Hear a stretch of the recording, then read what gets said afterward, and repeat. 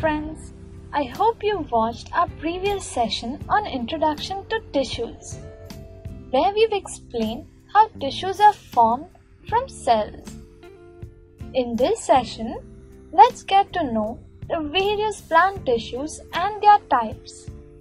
As we all know, our planet Earth is home to diverse forms of life, of which forests cover 31% of the world's land surface and thus contribute to its significant green color. These forests include 300,000 different types of plants that vary in shape and size. These plants provide us oxygen for breathing, food grains, fruits and vegetables, are the source of most of our medicines and drugs, and many others.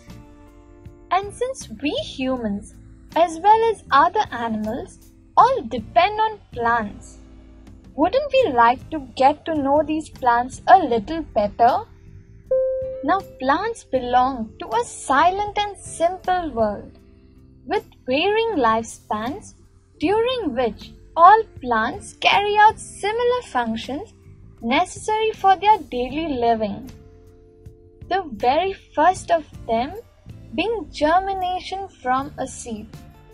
This seed, when supplied with water, soil, air and sunlight, begins to grow by giving off a root and a shoot, both which continue to increase in length.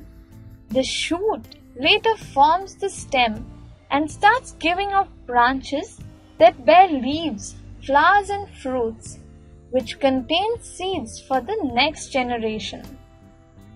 Thus, to support these growing plant structures, the stem also thickens. Simultaneously, the leaves, with the help of a special green-colored pigment called chlorophyll, provide energy for the plant by using sunlight to make food. This food in turn feeds the animals that are incapable of making their own food and hence have to rely on plants. Whereas the plant roots help in absorbing water from the soil, as this is the only means by which water is available to plants. Young plants have a protective layer around their stem, leaves and roots to protect them from any adverse environmental conditions, which in older trees forms a strong bark around the stem. Accordingly, growth followed by photosynthesis, protection from the environment and transport of water from the soil and food from the leaves to the rest of the plant body are plant functions necessary for living, which are carried out from a single spot or the area where they grow, as plants are stationary. Thus, we shall take into consideration each of the above functions and study the tissues associated with carrying them out efficiently. So, let's get to know the tissue associated with the first function of plants, which is growth. If we watch these plants carefully, what is the first thing that comes to our mind? That the small plant has grown into a big tree.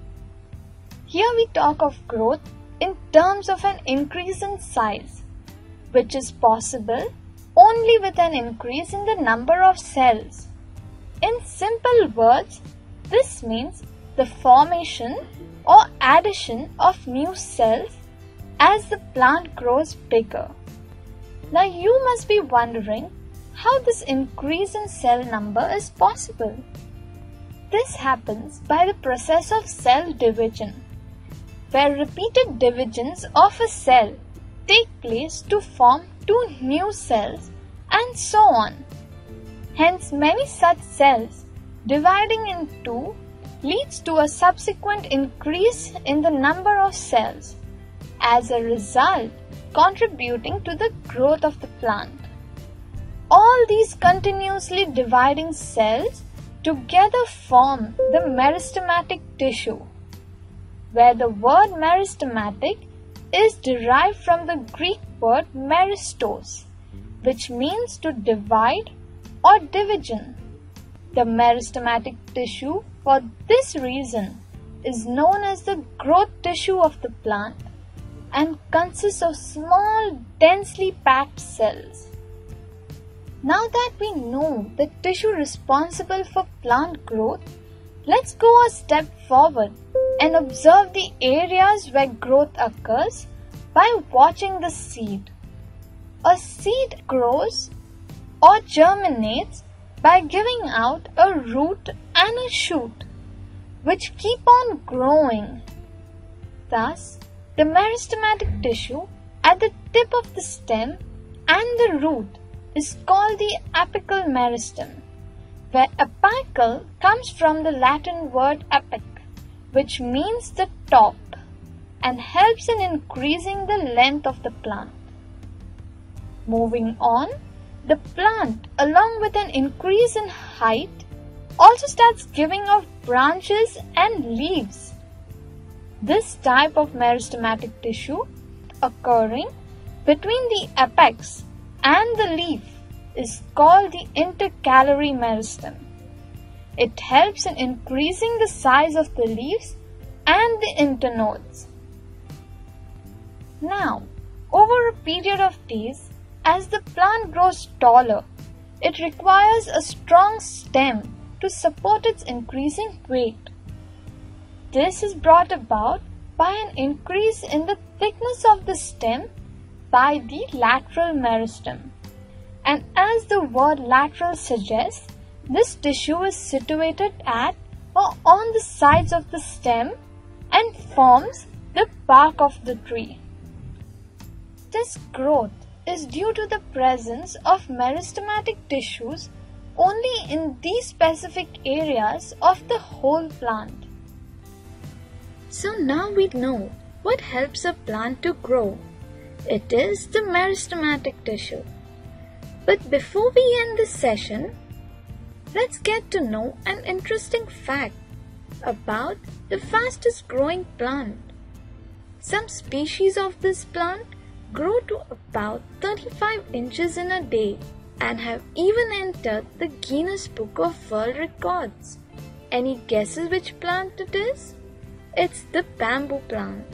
Do you know the reason for its fast growth? If yes, let us know in the comments below. If not, tune into our next session to find out the answer. Do share this video with your friends who find biology difficult. Also, do subscribe to Letstute for further updates in biology. So till next time, keep watching, keep learning. Thank you.